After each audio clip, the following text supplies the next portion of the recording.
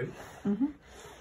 Hello, I'm Tony Varico from White Diamond American Eskimos, and I'm here today with Dr. John Robb at his Protect the Pets Veterinary Center located in Newtown, Connecticut. And we brought our litter here today for their puppy vaccinations.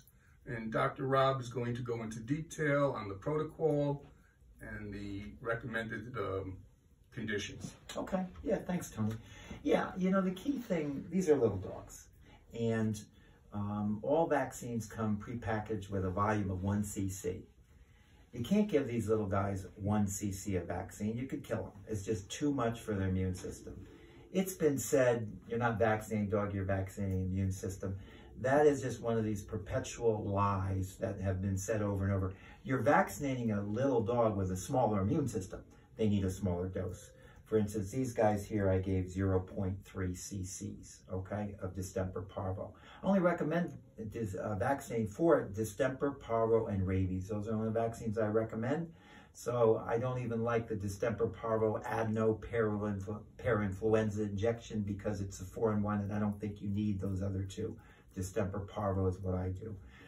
If at all possible, 12 weeks would be a good time to start because the passive immunity from the mother has worn off enough that they'll respond to a vaccine. In other words, they get colostrum from the mother. In that colostrum are antibodies present, and that protects the puppy until they wear off. And if you vaccinate them too young, that colostrum just wipes out the vaccine. There's no response. So if at all possible, 12 weeks. And then repeat the second dose at about 15 weeks. That's what I like to do, 3 weeks apart. And that's distemper parvo. So 2 shots there. Rabies, wait until at least 6 months. I do a lot of titers. Titers are used to measure antibody response. A lot of vaccines are improved because they give a certain titer and they get federal approval because it's responding with antibodies. You can measure antibiotics. Most people, you can relate it by talking about mumps, measles, and rubella. Both you and I, Tony, have been vaccinated for that. Right. If you wanted to go work at a hospital, they're not going to ask you for their vaccine records. They're going to take a blood sample, and if you've got circulating antibodies to mumps, measles, rubella, you start work, which is true in 95% of the population. Same thing should be done with pets. In other words, rabies at 6 months, distemper parvo, 12 weeks, 15 weeks, and then when you titer at 7 months, you find out, did we achieve immunity? And if we did, I'd retiter again in 3 years, okay? One of the challenges is the rabies law, which in many states requires over-vaccination. It's tough because we as veterinarians would never do that to ourselves. We get a rabies shot. I got one in vet school. It's been good for 35 years.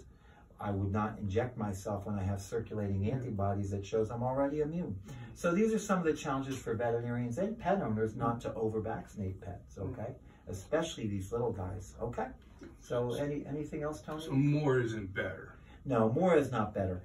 A higher titer only means that the pet has been over-vaccinated and has more chance of having issues from over-vaccination. Circulating through the liver and adverse events can occur. You can break down red blood cells, tumors at the injection sites, anaphylaxis. So more is not better. If you can measure any antibodies at all, that pet is just as protected as one that has a much higher titer. The difference, of course, is the one with a very high titer has been over-vaccinated, and that's common in my field.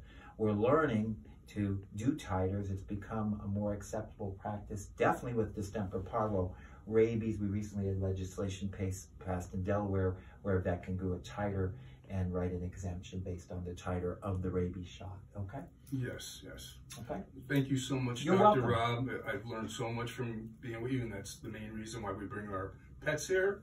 And you're in our contracts when we bring them to their new homes. They're made aware of this. Thanks. And I'll put a link down below to his Protect the Pets website and White Diamond American Eskimos. Thank you. Okay, God bless.